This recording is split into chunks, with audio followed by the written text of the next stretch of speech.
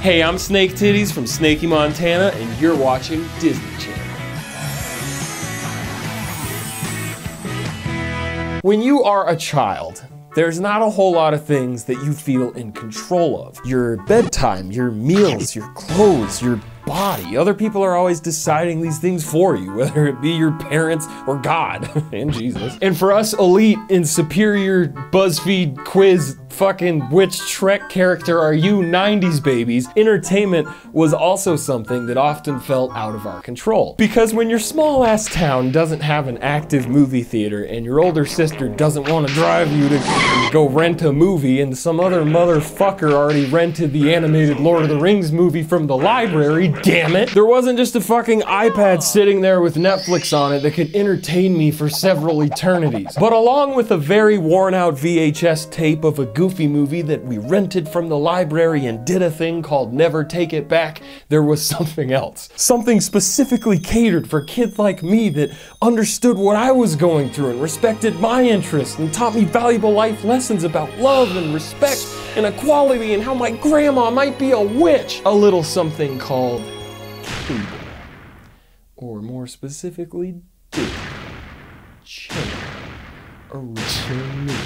Along with CMT country music videos featuring Billy Gilman, Disney Channel original movies were the things that me and my sisters got really excited for. The second you saw that kid doing a fat ass cannonball into some film reel and that other kid in the background doing a fucking 360 split jump, you knew you were about to see some girls pretending to be boys so that they could ride dirt bikes. And Disney tackled so many genres with these DCOMs. What you want? Drama? Color Friendship. Boom. True Confessions. Boom. The Jenny Project. Boom. It's a movie about a chimp doing sign language. You don't see that every day. Oh, you want sports? Boom.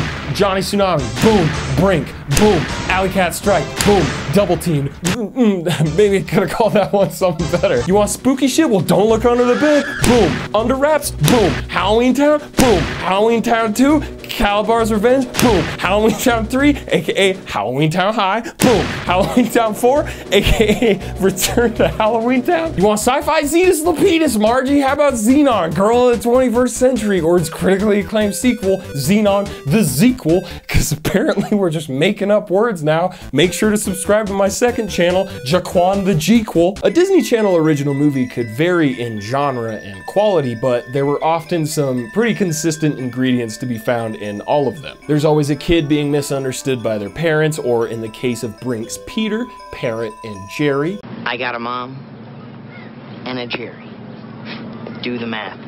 That's one parent. Yeah, f you, Jerry. They're always doing something or experiencing something new, like moving to a different state, going to army school, going to Earth, becoming a leprechaun. There's always a love interest, like a cool skateboard kid with a broken arm, or the president's daughter, or a bi-curious dirt bike boy. There's always a bully. Sometimes they kind of look like Michael Jackson. There's always an asshole dad that doesn't approve of whatever the kid is doing, and a mom that's hot as shit, also known as a MILF, mermaid I'd like to friend. Kid overcomes challenge by winning a race, or slowly spinning a bowling ball, or sealing away a vampire, and then they learn a valuable life lesson like, damn, I need to follow my heart and do what I want to do, regardless of what people think of me. Or, damn, friendship is way more important than money and fame. Or, my mommy can't date a vampire, what are you talking about? Dad finally comes around and says some shit like, we're gonna have a big party at our house this afternoon, and everyone's invited.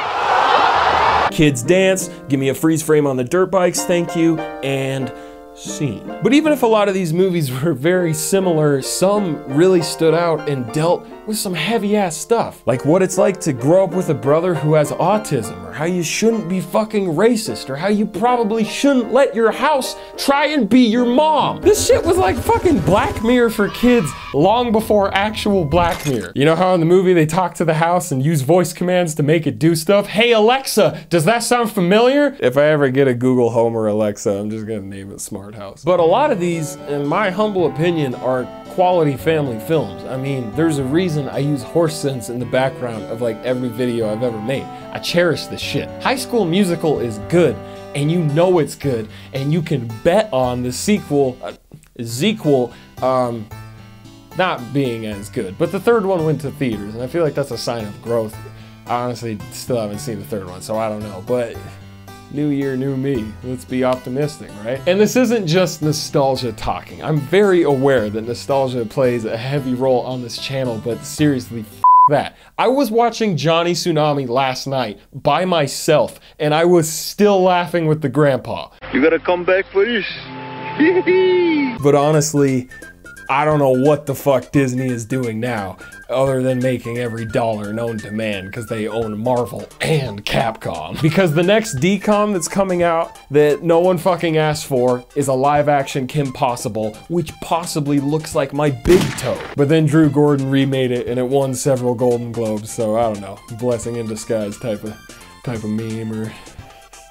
I'm really tired. And looking at the Wikipedia page for Disney Channel original movies made me realize two things. One, DCOMs gradually reduced in quality and originality over the years for whatever reason. I don't really know why. And Z, I stopped watching these sometime in 2008 because that's when High School Musical 2 and Johnny Capahala Back on Board both came out, and both of them made me want to jump back on a board and ride it off of a dam. And while these early DCOMs were the primary source of entertainment as a kid that I felt were actually catered to me and understood me and gave me an amazing feeling of anticipation and excitement anytime a new one premiered, that's not just a nostalgic feeling, because I still feel that.